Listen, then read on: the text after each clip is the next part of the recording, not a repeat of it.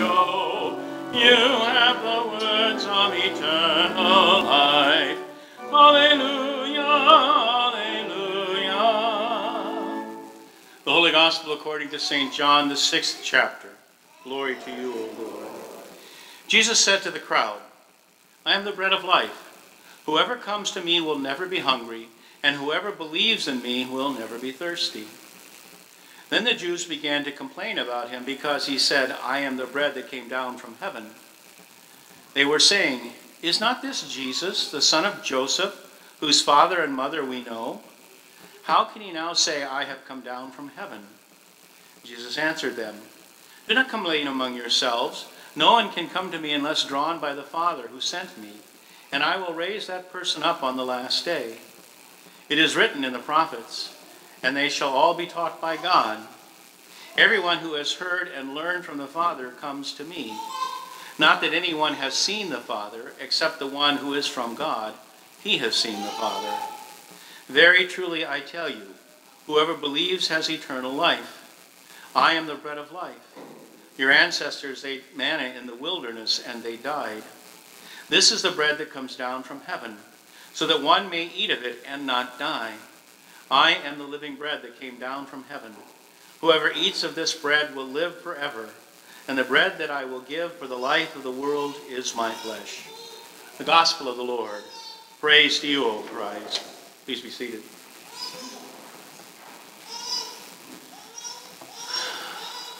Let's pray.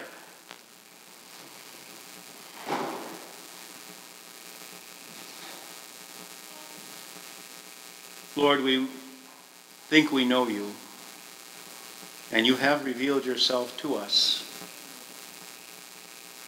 But so much of what we think we know is but a beginning of living and growing and maturing in you.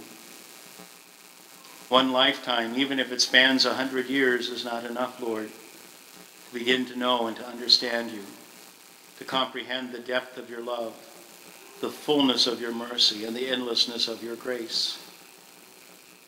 Do not let us fall into the trap of thinking we know you completely, but rather help us each day to grow more fully into you. And now, Lord, gather us around your word. Help us to hear it, and in hearing it, help us to live. We ask and pray all these things in your name. Amen. Good friends, grace, peace to you today from God our Father through our risen Lord and Savior Jesus Christ. Amen. C.S. Lewis is one of the best writers about Christianity that the 20th century produced. He was an Englishman who had started out his life as an atheist, and after his experiences in the First World War and conversations with believers, he himself became a believer in Jesus Christ and spent the rest of his life writing about Christ and about the faith that one has in him. In the 1940s, he was doing a series of radio broadcasts talking about the Christian faith, which eventually became the book Mere Christianity. And in that broadcast, he was asked the question about who this Jesus was, because that is the question that human beings have been dealing with ever since Jesus was raised from the dead. And Lewis made the argument that had been made by other people before him, that Jesus had to be one of two things. He was either a madman, and perhaps even wicked for claiming that he was the Son of God, or he was who he claimed to be, the very Son of God. And if you think about that, Lewis is right. For someone to claim to be God is a pretty amazing thing to claim. I mean, if you were walking uptown to the post office tomorrow and somebody walked up to you and said, guess what, I'm God, you'd smile. Yeah, you're smiling right now. And you'd probably think in the back of your mind, can I get away from this situation? And can I get this person help? Because for somebody to say, I'm God, they must be crazy. It's a legitimate question to ask if someone makes that claim. And today's gospel reading is a small scene of people struggling with that very claim. Jesus says to those around him, pious Jews who have come to hear him and follow him, he says to them, I am the bread of life which comes down from heaven. I am the bread of life which comes down from heaven. And you can just see the faces going puzzled and concerned and anxious, glancing at one another, trying to figure out what this Jesus is saying. Because these are people who have worshipped the God of Israel all their lives. These are the people whose ancestors ate the manna in the wilderness that God provided during their 40-year sojourn from slavery in Egypt to the freedom of the Promised Land. These are people who, in the morning when they rose, recited the Shema, the prayer of every pious Jew. Hear, O Israel, the Lord our God, the Lord is one. They knew that there was a God. And to hear Jesus claim to be the bread of heaven, which comes down from heaven, is like getting punched in the stomach. It took their breath away. Because it wasn't just the claim to be the bread that comes down from heaven, but it's that tiny little phrase, I am, that had to catch their attention. Because Jesus is always saying that. Throughout the Gospel of John, Jesus is saying, I am the bread of life. I am the good shepherd. I am the door. I am the gate. I am the way, the truth, and the life. I am the resurrection and the life. He says that over and over again in the Gospel of John. Go, when you have a chance, look through the Gospel of John and look at the number of times Jesus says that phrase. Because those who were hearing it that day were hearing more than just the beginning of a sentence. This scripture from Exodus was echoing in their minds as they heard Jesus speak. Then Moses said to God, if I come to the people of Israel and say to them, the God of your fathers has sent me to you, and they ask me, what is his name? What shall I say to them? God said to Moses, I am who I am. Say this to the people of Israel, I am has sent you. I am on the lips of Jesus is claiming more than he's just the bread of life that comes down from heaven.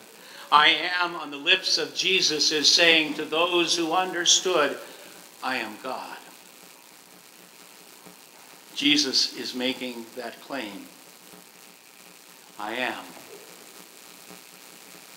And those whose lives were centered around worship in the temple and the Torah, the history of the Jews, the men in the wilderness, to hear someone making that claim had to raise within them all kinds of emotions. The I ams wash over us like nothing because we're so used to hearing them. But to those who were hearing them for the first time, heard them with horror, with scorn, with anger, and with sorrow. They had to believe that Jesus must be crazy. For how else could somebody make such a claim? What sane person would commit the blasphemy of saying that they are God? He had to be mad. They knew Jesus. They knew his family. They knew where he was from. They knew him as the carpenter's son, as Mary's boy. They knew him. At least they thought they knew him. And especially because they believed that they knew and understood who he was, what he was now saying to them made absolutely no sense at all. How could someone that we've watched grow up and mature into an adult even suggest such a thing? But it wasn't only crazy talk. It was dangerous talk. There were many who were listening to Jesus who would simply not tolerate that kind of talk. They would hear Jesus saying, I am, and right away their minds would begin to say to them, this man must be silenced. Because it's blasphemy to claim something about God that is not true. And if you claim to be God, if you're not, that is blasphemy. It is the worst crime that a Jew could commit. And under Jewish law, it was punishable by death. Death by stoning. You would be dragged into the public square and be stoned to death for claiming something about God that wasn't true. And you would not only put yourself in danger, but you put your family in danger and anybody who followed you in danger. That's the kind of emotions that little phrase brought up with those who heard Jesus. And you have to argue that they had common sense on their side. Who in their right mind would claim to be God? In our own time, history has been littered with people who have claimed to be some kind of Messiah. Think of Jim Jones a number of years ago, who led all those people down to the jungles in Guyana in South America, and how 900 people drank poison Kool-Aid because he told them to. Or David Koresh down in Texas, who let his entire group of people die in a fire because he believed he was some kind of Messiah. They had common sense on their side. People who claim to be God do all kinds of harm. They must be mad. And so how can Jesus dare to say, I am the bread of life? How can he be serious about that? Because we think we know who he is. We think we understand. We look at what the world tells us to be true, and anything that Jesus says about himself just simply does not add up. Only a lunatic would talk that way.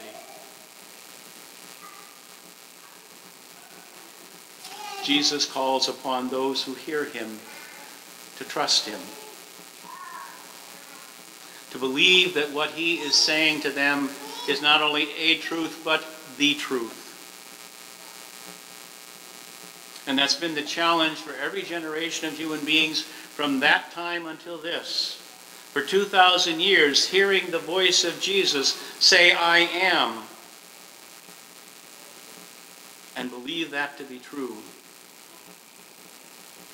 Or to go with what the world would like to paint of Jesus, that he was at best a great teacher, a wonderful example to follow, perhaps even a very holy person, but he was just a person, just another human being. He couldn't be God if there is a God. That's what we hear in our world today, that if there is a God, he couldn't be a human being. Because we have the world that we understand. Our intellect, our science, our technology, our medical knowledge, our social and political structures, all of which in themselves can be a blessing to us, all tell us that this is the way things are among human beings. And that we are the pinnacle of everything that there is. And for anyone to claim a truth other than the truths we define for ourselves, that person must be mad.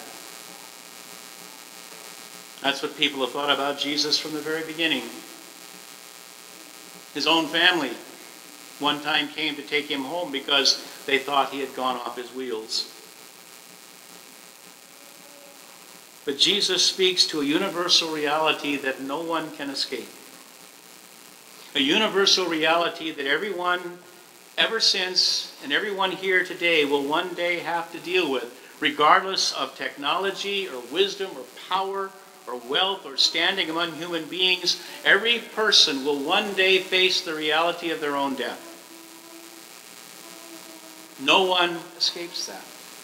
No one is exempt from that. No one gets a pass from death. Everyone goes down into the silence of the grave. And there is absolutely nothing that anything of this world can do about it. We can delay it. We can postpone it. We can shove it down the road years at a time, but ultimately, eventually, it comes. And everyone goes down into the dust, never to return. All the power and prestige of this world, all the truths that this world sets up for itself are of no avail. All those who scoffed at Jesus all those years ago are now lying in the dust of Palestine. And we will one day join them. And no action of human genius or skill or wisdom will alter that fact. The crowds who thought Jesus to be a lunatic, a blasphemer, someone worthy of death, all went down to the grave. The ones who crucified Jesus and who mocked him as he was dying are now dust. Those who betrayed him and abused him and killed him lie silent in their tombs. And if Jesus was indeed insane, if he was off his rocker, if he was crazy, then all any of us have to look forward to is an eternity in the dust. If what Jesus has said is not true.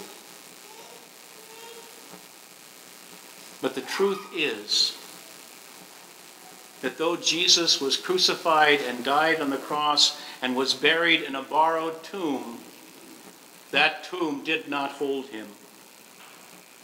The bonds of death that he surrendered to on the cross did not carry his body into corruption. Jesus does not lie in the dust of Palestine this day. Rather, God the Father raised him up on the third day, raised him from death to life, and in so doing affirmed everything that Jesus had ever taught or preached or proclaimed. That he indeed is the bread of life. That he indeed is the good shepherd. He is the way. He is the truth. He is the life. He is the salvation of all who believe, because he is the truth and the wisdom of God. Even though the world believes the wisdom of God to be folly and madness, Jesus is the only sanity in the world, the only truth. When we baptize into the death and resurrection of Jesus Christ. It is not some symbolic act. It is not simply water and words being spoken to perform a simple rite. It is a living reality that when we baptize, those who are baptized are joined to the dying and the rising of Jesus. They are crucified with him and buried with him in the grave and raised with him to live a new life. So what the world regarded as foolishness and folly and madness is the truth. We live in Christ who lives eternally. As St. Paul reminds us when he writes to the Christians at Corinth, the foolishness of God is wiser than all human wisdom. And even if the world regards God as foolishness, at the end of all things, when all things come to their final moment, it will be God in Christ who remains. And those who have heard the promise and lived in the promise and trusted in the promise will live with him and in him throughout eternity. So the world may look at baptism and see only water, but we see the salvation of God at work. We see eternity touching the earth. We see new life being brought forth and joined to the promises of Jesus, who is the way, who is the truth, and who is the life for all who believe. Amen.